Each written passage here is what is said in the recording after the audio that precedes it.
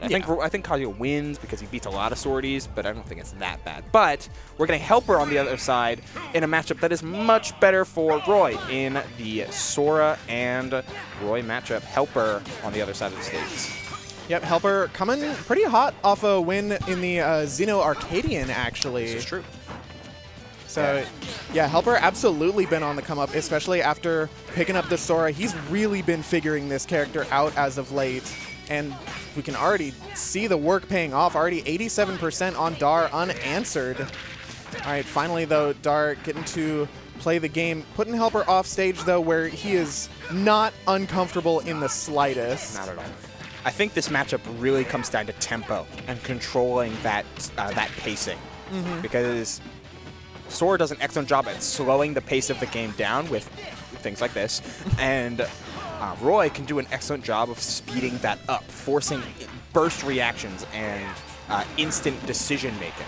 What a catch with the Thundaga, just barely catching Dar reaching for that ledge. Wow, the swing on there as well. Dar just throwing it out, expecting to jump out of shield. But you always have to prep for the drop from ledge. Plenty of options there from Sora. HelpR not able to collect the combos, but HelpR naturally plays a lot more of this, a lot more advantage state Sora. Those Twitter combos are nice, but also you can get like Nair 1-2 up tilt up air, do 34, and then just let it rock. Let your juggle game happen. Get a lot of reversal damage with the ledge play like this. Roy has to commit pretty hard in order to try and snap you on ledge like that. HelpR overshooting a little bit with that Blizzaga, getting appropriately punished. But Dar needs to find that spark if he's going to try and make this back.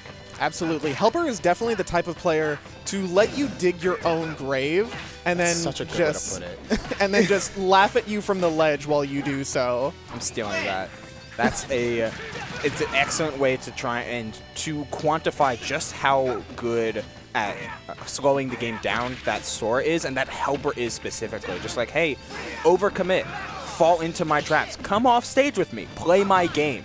Yeah, especially as Roy, a fast faller, definitely just, hey, come off stage, smile, it'll be fine. Nothing could possibly go wrong.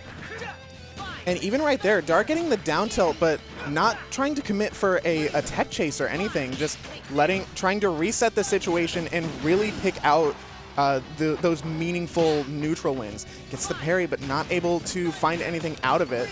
That shield's getting real low, though. Gets the up tilt afterwards. Chase with the up air? Yeah, it is. Yep, I'm just waiting for Dar to come down swinging with the down air. Yeah, you kind of had two options there, and actually both of them would have worked because Dar decided to come down aggressively, where it's like, I'm going to wait for you to do something and then up air you for it, or I'm going to be preemptive with my up air and attack. But like at this position, like this is everything for Sora. Look at him doing the splits there. Ouch, that looks like it hurts. But the point is, in this position, because Sora's up air hits this amazingly huge and deep arc, maybe not exactly that long, but he can play this perfect juggling advantage state against characters that are a little bit harder to fully combo. And Sora has excellent combos on fast fallers, but you need to integrate your IDJ stuff in order to do so. But sometimes you just get this excellent juggle game and you get the kill off the top. Exactly. All right, Dar putting HelpR off stage right now, but yeah, HelpR not uncomfortable at all. Just gets to side B to the other side. Is able to shield Dar, swinging out of disadvantage again, but not quite able to find the punish off of it. Yeah. How do you feel about going back to Smashville here, Force? Because I can see the benefits and detriments, but I want to hear your opinion. Honestly, it feels... It's definitely an interesting pick. It feels like Dar wants to, be the change that he wants to see in the world. So much of this game, of the game one, was played at the ledge because that's just, kind of how HelpR likes to play.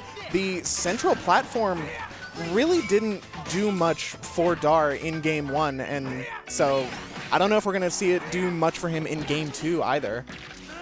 Oh, we could have seen it there, given the platform tech chase, but the aerial sweep out of shield, intercepting on the platform, unable to get the counter attack off the ledge, though. And HelpR just playing such a playing under this platform a little bit more, dragging Dar into a completely different shift where now instead of being ledge trapped and finding reversals, he's a ledge trapping and going deep off stage for that. Fair 1, 2, 3, and plenty of space to make it back. Yeah, and even talking before about how HelpR really likes to play this advantage Sora, the central platform of Smashville or Hollow Bastion just offers so much protection for Sora, especially when he wants to start throwing out all of these spells, throwing out the Faragas, the Thundagas, and it really limits the angles in which Dar can come in. Yeah. And so it just comes back down to HelpR being able to set the pace of the match.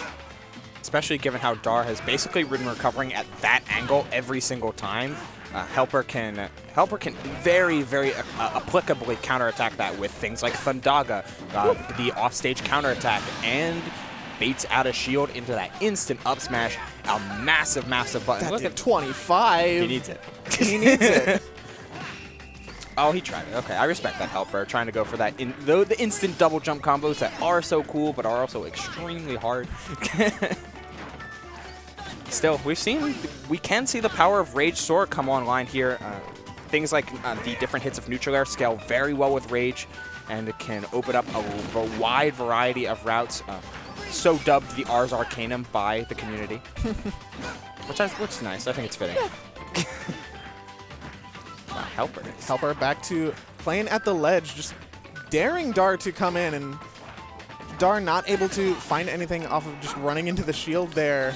Kind of waited for HelpR to throw out an option, and now once again back to this juggle game, and HelpR potentially looking at a 3-stock here at game 2.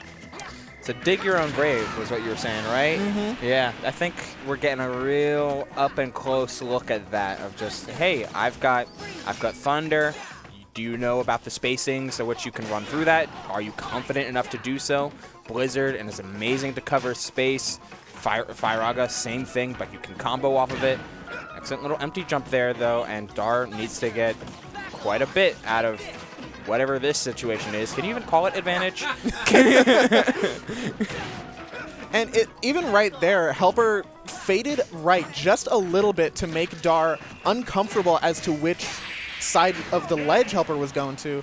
And HelpR just with a quick little, like, yeah, whatever. Yeah. I got a little combo and it killed.